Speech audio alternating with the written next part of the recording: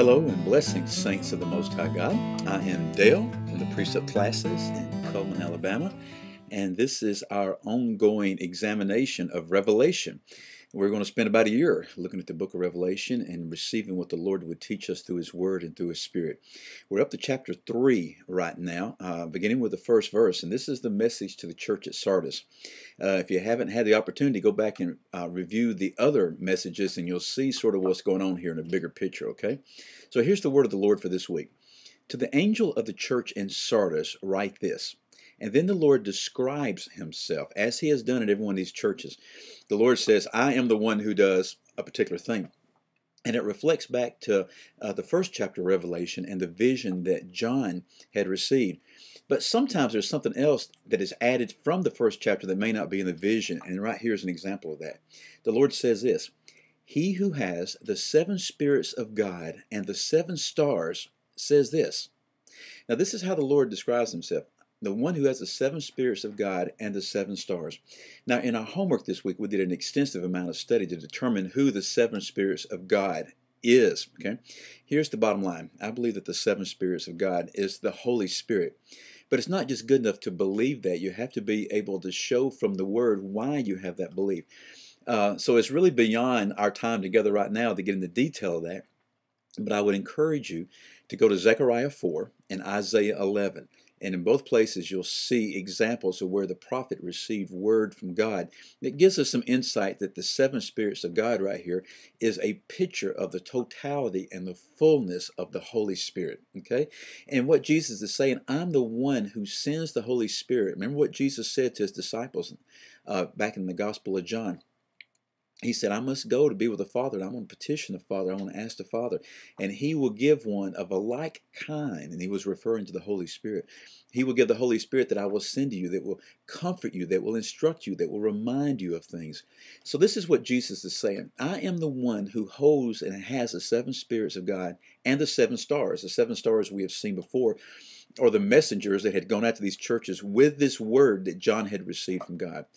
So the Lord says this. The first thing He says to every one of these churches is this. I know. Okay, I know. It's a wonderful word of comfort. It's also a wonderful word of warning. Okay, the Lord knows. In this case, it says this. I know your deeds, that you have a name, that you are alive.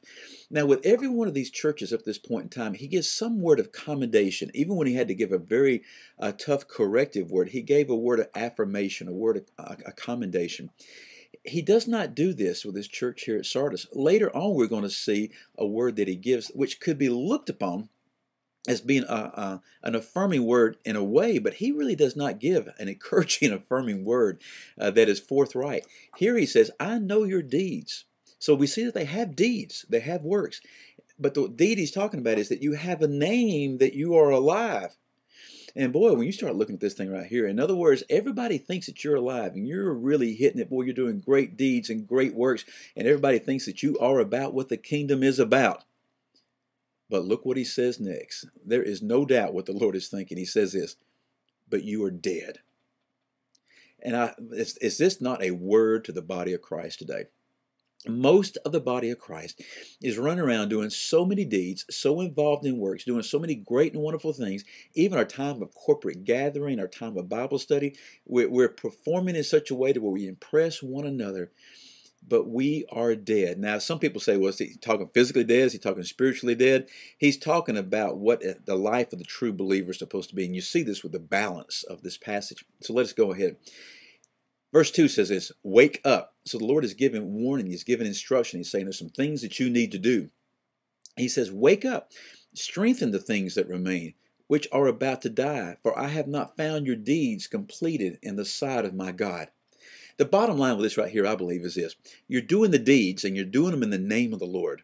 Okay? You're doing them the way that people think you're supposed to be doing things and saying, God bless these things. We're doing this for you, Lord. But I'm sort of reminded of Matthew 7, verses 21 and 22. Go over and look at that. That's where Jesus says, you're doing all these great things, but I never knew you.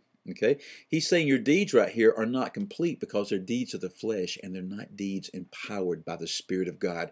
I believe that's the reason that the Lord says, I'm the one that has the 7 spirits of God. The problem with this church was they were doing great deeds, but they were not deeds empowered by the Holy Spirit. Okay, some of them, as we'll see in a moment, are actually saved. Okay, but they need to be functioning within the fullness of the power of the Spirit. Now, again, I don't have time to get into all that, but right now I'll just tell you this: much too much of the body of Christ are functioning in dead works. There are many who are actually saved. They're saved. The Spirit dwells within them, but they're not moving with the empowerment of the Holy Spirit for deeds that are directed from God. Okay? Now, verse 3. He tells them to do this. So remember what you have received and what you've heard, and keep it and repent. And some people say, well, this shows right here that these people are actually saved, but they were just functioning in dead deeds. I would take you to the parable of the sower that the Lord Jesus Christ gave us, okay? Go look that up in the Gospels. And you will find that that seed fell on 4 different kinds of ground.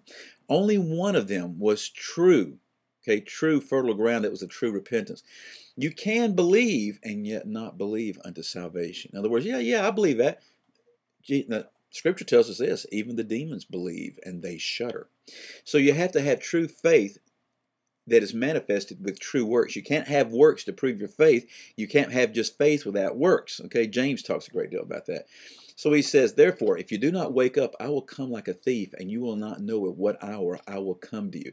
This right here is a major clue to me that he's talking to some people right here who are not truly saved, because this is a picture that you see coming as a thief in the night. That's how the Lord, when he comes, that's how he'll be perceived by the world. The world will not have a clue, and it'll be like a thief in the night. But the Scripture tells us, Thessalonians talks about this, that you are not like the world, but you are of light. Okay? We won't know the day nor the hour. Okay, we won't know the day nor the hour, but we will know the season when the Lord comes again.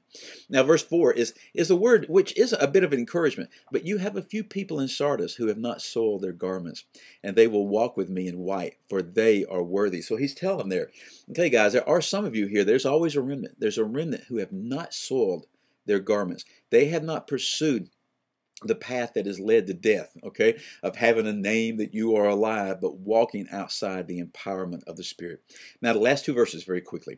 He who overcomes will thus be clothed in white garments, and I will not erase his name from the book of life. There's 2 major things in this passage right here that people wonder about. One is the 7 spirits of God. The other one is the name being erased from the book of life. All sorts of debate over this. Here's sort of where I am.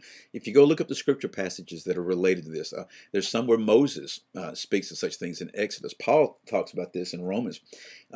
David says something in the Psalms about this, and all of them saying, Lord, Lord, just erase my name from the book of life to save your people. David was saying, Lord, can you take my enemies and erase their name?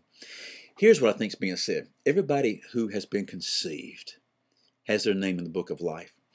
If you call on the Lord in salvation, you are saved. Your name is either placed in another book, the Lamb's book of life, or your name is not erased from the book of life, and the book of life becomes the Lamb's book of life in the last days.